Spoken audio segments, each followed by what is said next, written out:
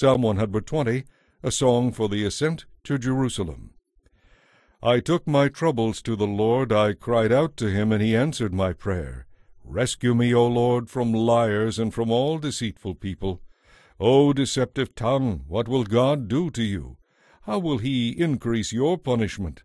You will be pierced with sharp arrows and burned with glowing coals. How I suffer among these scoundrels of Meshech! It pains me to live with these people from Kedar. I am tired of living here among people who hate peace. As for me, I am for peace, but when I speak, they are for war.